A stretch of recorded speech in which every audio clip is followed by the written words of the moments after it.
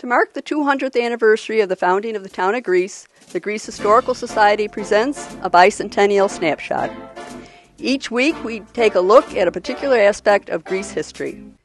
Today we are talking about the wild and lawless days of Prohibition. In 1909, a vote to make Greece a dry town was narrowly defeated. The agricultural interests of the town clashed with the beach resorts and tourist attractions that catered to a clientele which drank. One newspaper account said, quote, "The grudge of the farmers was that their hired help deserted as soon as they got a month's pay and bathed in the alcoholic delights of Charlotte and Ontario Beach." End quote. On the other side of the debate were the many town residents of Irish, German, and Italian descent for whom wine and spirits were an everyday part of their culture.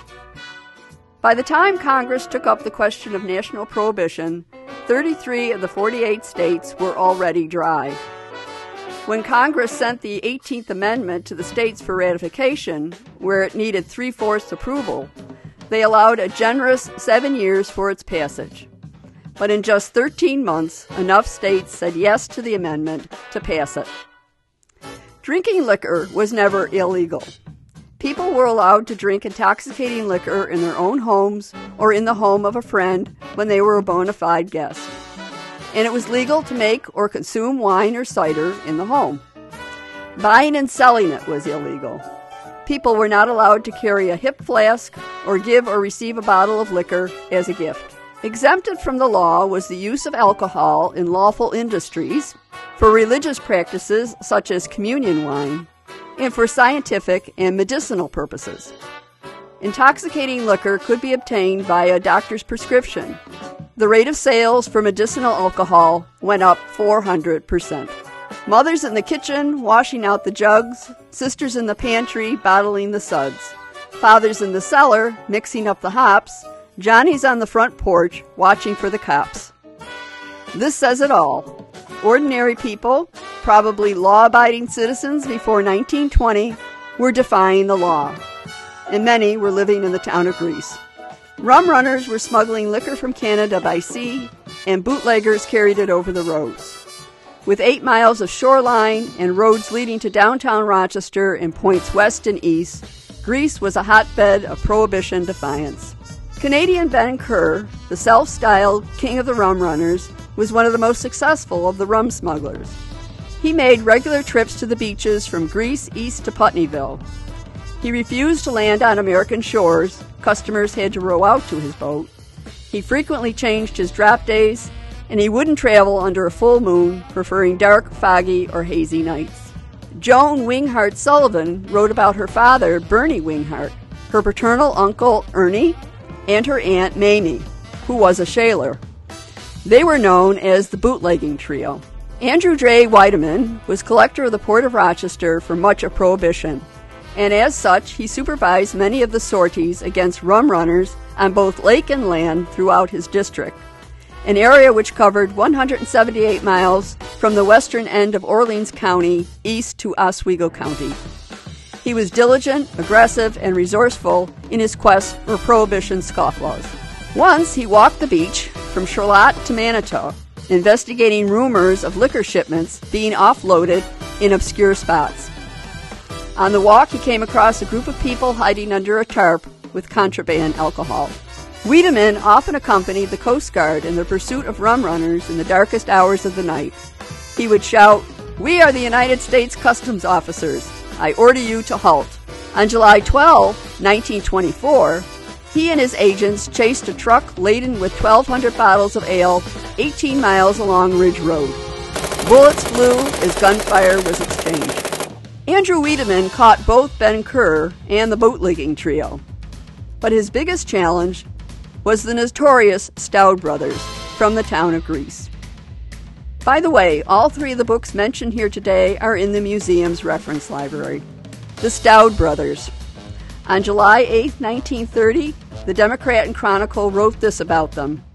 They are, quote, "the most dangerous and intrepid gang of RumRunners in western New York," end quote. Local newspapers also characterized the brothers as the most daring, most powerful, and notorious of smugglers.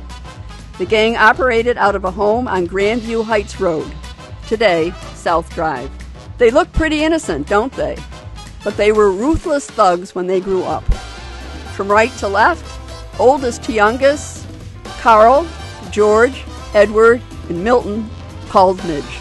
They were the sons of George C. and Ida Staud. The couple also had 3 daughters. Their father was the postmaster of Rochester from 1917 to 1921. He had plenty of trouble with them as teenagers, but he did not live to see their Prohibition notoriety. Their mother had also died, but their stepmother was still living. Carl was the eldest, born about 1895. His nickname was K the Bishop. He had a muscle infirmity and walked with a limp. He acted as the gang's accountant, keeping the books for shipments and payments, and also for Midge's speakeasies. He also frequently provided bail for George and Eddie. George was born in early 1900. He was described as a scrapper, tall and lean. Eddie, born also in 1900, did most of the dirty work. Midge was born in 1901. He was broad-shouldered and tall at 6 foot 3 inches. Although the youngest, he was the boss and brains of the gang. The newspaper called him the Little Caesar of Rochester's rum-running hierarchy. The reference, of course, being to the Edward G. Robinson movie. The brothers quickly established the lakefront from Soda's Point to Oak Orchard as their domain, and were ruthless in enforcing the boundaries. Midge Staud had a fleet of large cars, Pierce Arrows and Studebakers, which he altered so they could stash up to 500 quart bottles of whiskey, quote, in the seats, in backs of seats, false floors, and even false side panels in the doors, end quote. The Staud's Uncle Fred owned a shoe store, and they would hide whiskey bottles and shoe boxes at the rear of the store until they could sell or transport them.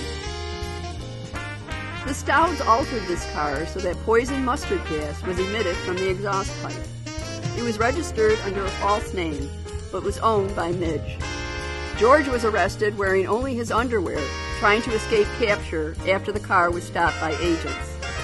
This same car was involved in a Christmas Eve raid led by Andrew Wiedenmana. The Stauds would find a cooperative farmer who would let them hide the liquor in a barn. Some had underground tunnels linking the shore to barn basements. Late at night, the beer, whiskey, ale, and wine would be transported in modified cars to speakeasies all around the area, including the many that populated Greece. This photo shows 200 cases of assorted liquor, which was seized by Border Patrolmen Monday, December 24, 1928.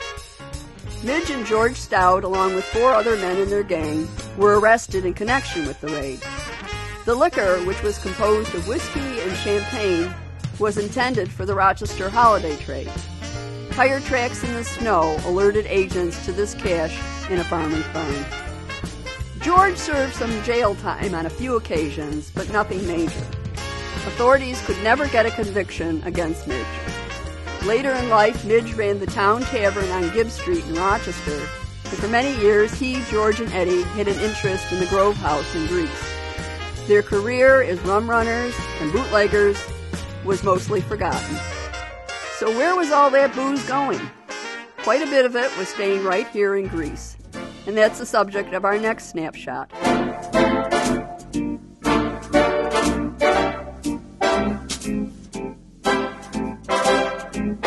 Thanks for joining us this week. Next week, we take a look at Greece speakeasies.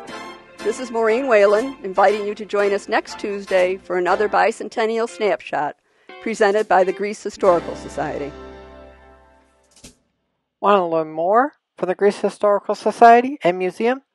Then click that subscribe button for more content and hit that bell icon to get notified when there's more Bicentennial Snapshots. You can visit us on the web at GreeceHistoricalSociety.org.